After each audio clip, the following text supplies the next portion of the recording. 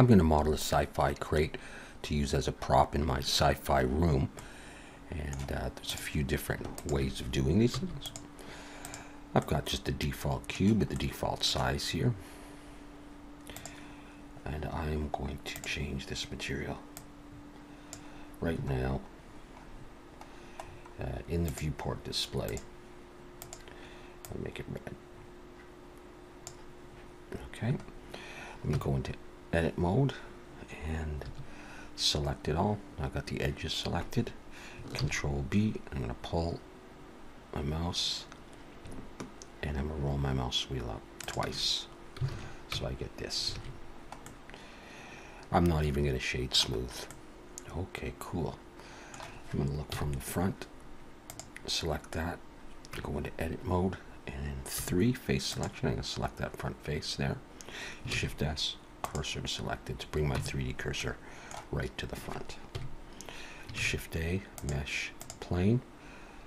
I'm going to edit mode, rotate X 90. I like to have that on. I'm going to hit S to scale, bring it in so that I've got a bit of a border around it there. Press 1 to go into vertex selection and select opposite points like this and press J to join them. Do that here as well. J to join them. Edge selection. This one's already selected. Shift Alt and click that one. Control B to bevel, pull, roll your mouse wheel back to 0. So I've got just a space like this. Make it as big as you want. And then X, delete those faces. So I've got that. Okay. Press 1 to go back into vertex selection. I'm going to box select all the points here. And we'll bevel those. Okay. Shift Control B to bevel. Pull. Roll the mouse wheel up. There's 3, 4, 5. Go back 2, 3, 4, 5. I don't want too round, so I'm going to hold Shift to come in. There, done. Just like that. So I've got that. Okay, now my 3D cursor is right in the middle. I am going to do a Boolean and cut out a circle. But before I do that, I'm going to give this some thickness. So edit mode, select it all, pull it out a little bit off the surface, E to extrude, give it some thickness like that. Deselect back into object mode, and I can push that back in if I want. I'm going to delete the back faces in a moment. Back to the front. Back to the front. All right, whatever. Now, I'm going to bring in a circle. I'm going to leave it at 32 vertices. Go into edit mode and rotate X 90. Scale it down.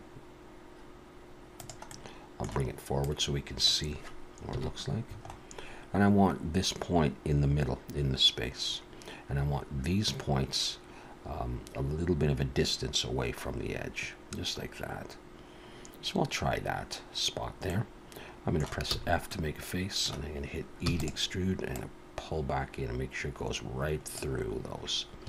I'll select it, and if you need to, go Alt N, recalculate outside if you happen to have pulled in the wrong direction. If you pulled out instead of in, so it cuts through them.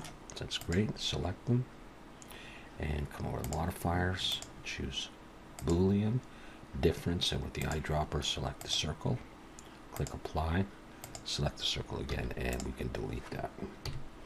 We now have this. Now go back into edit mode and in 2 edge selection, I'm going to select all these sharp ends right there, and I wanted to make sure that this edge is a good distance away from this so we can bevel properly,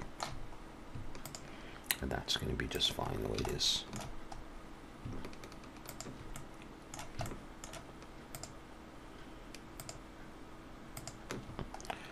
So once we have them all, Control B to bevel, pull, and so I just don't want to hit those edges. Roll my mouse wheel up a bit, and I get this kind of a thing. All right, let's put that material on as well.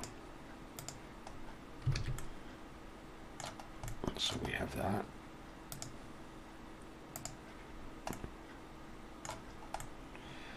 All right, so far so good.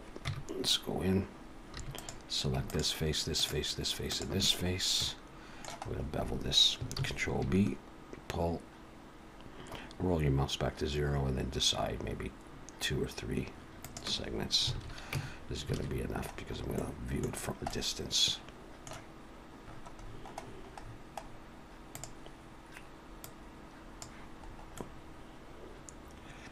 So I've got that. Now I'm going to do a little bit more. So I'm going to bring in a plane, edit mode, rotate X90. I'm going to bring it out front, scale. I'm going to put a little light on each of these. So I'm going to scale in the Z. I'm going to put a light up here. I want it rounded, so vertex selection, Shift Control B, pull. That's going to be just fine. That's 4. I want 5. I want an extra point right in the middle there. Okay, select it all. I'm going to come outwards this time to show you something. Okay. I may have to flip polys. I want this to be wide enough, long enough to cut right through there. I can go into wireframe and see if I want, or in solid I can see that it goes through. So I want that. Now, my 3D cursor is still right in the middle. Alright, I'm just going to move this down here a little bit and decide where I want it positioned. That's fine. Alright, I'm going to set the origin to the 3D cursor, make sure it hasn't moved, and I'm going to rotate this around now. So I'm going to Shift D, rotate Y 180, and with both of them, Shift D, rotate Y 90, so I get them everywhere. I'm going to join these together, Control J, and they cut through all of these, so I'm going to select this.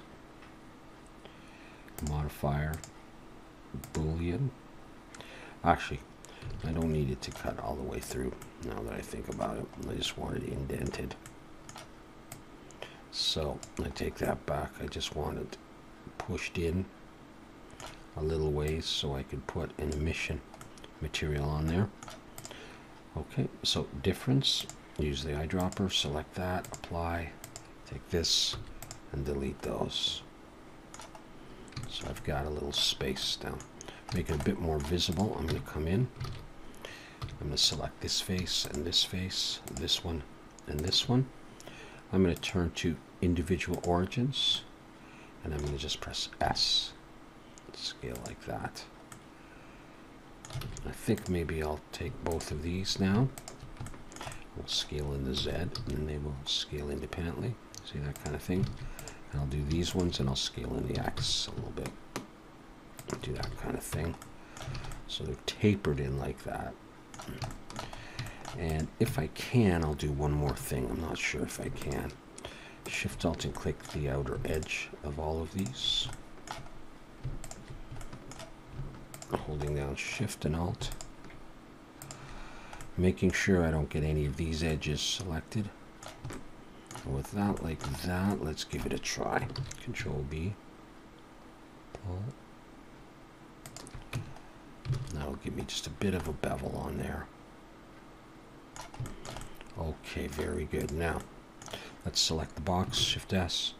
Let's make sure we got our origin right in the middle of the box. I'm going to switch to 3D cursor, and I'm going to set the origin to the 3D cursor. Jeez, I didn't do that right. Let's set the origin of geometry on that. Shift S, cursor is selected. I want my 3D cursor in the middle of the box. Select this piece now. Shift D, rotate X 180. So I now have 2 of them. Shift D, rotate Z 90. And Shift D, rotate Y 90. And they're now on all surfaces. You can decide if you want one on the bottom or not. Okay, cool. I'm going to look from the top. I'm going to get out of that. Back to median point. I'm going to bring in a circle. I'm going to leave it at 32 and bring it up. Go into edit mode, look down from the top, scale it in so it fits in the middle there. Cool. F to make a face, E to extrude. I'm going to come down. And I do want to push into this and push it down even further. Something like that. Select the box, add modifier, Boolean difference, eyedropper, grab the circle, apply. Take this, don't delete it, just hide. So I have a circle in there. Alt-H to bring that back. Take this, go to edit mode and 3 for face selection. I to inset, pull it in like this, and E to extrude, I'm going to push it down. And take the whole thing now and push it down. All right. I'm going to go Control 2 for 2 subdivisions. And we'll go into edit mode, and we will actually get rid of this bottom face. And I think like that. I'm going to shade smooth on that, and I'll just pull this down.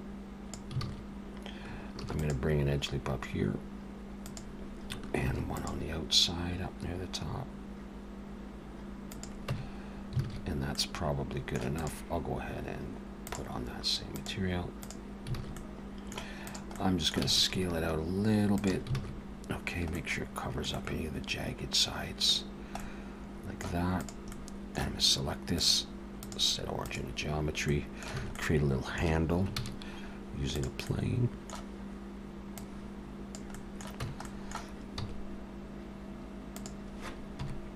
I'm going to want it to go all the way across. Scale that in the Y, something like this. Okay, I'm going to hit E to extrude. I'll come up. I'm going to delete that face, select it all, and rotate X 180. Flip it downwards like that. It's going to go in there, so we can face selection, get rid of these faces as well. And before we go any further, we'll grab these 2 edges. Control B, bevel them, give them as many segments as you want. A couple is probably fine. That could go in there like that.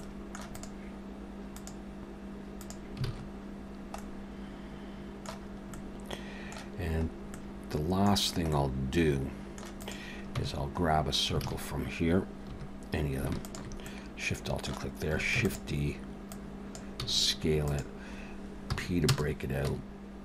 So I got just the circle. Set the origin of geometry on that guy. I don't need the subdivision surface on it. Look down from the top, go into edit mode. I'm going to scale it just a little bit smaller than the handle, so there's like a stalk. Okay, I'm going to hit, and then I'm just going to extrude down. I think I'll make it a little bit longer though.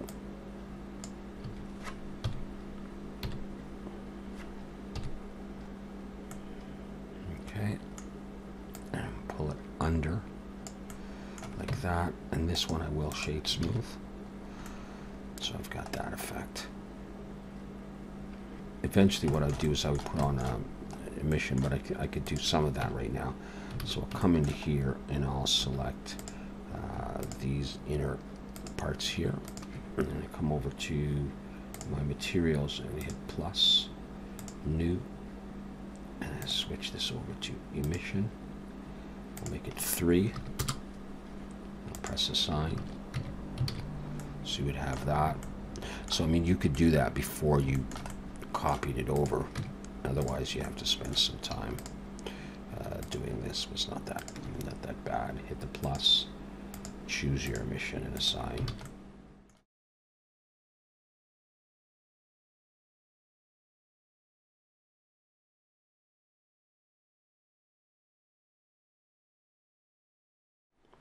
So I've got that on all of them. We could also put a decal of some sort on there. We can do that later when we do some materials. Again, I have this stuff on the bottom just in case you want to have one rolled over on its side or whatever.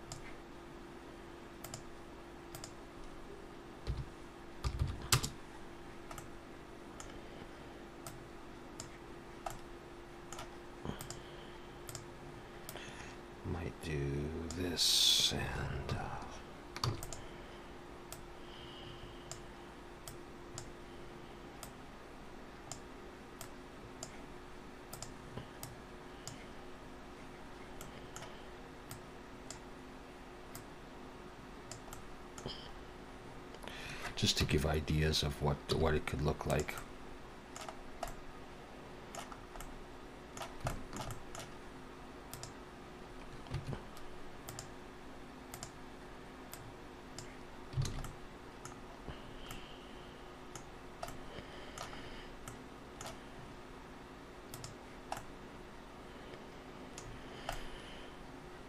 Okay.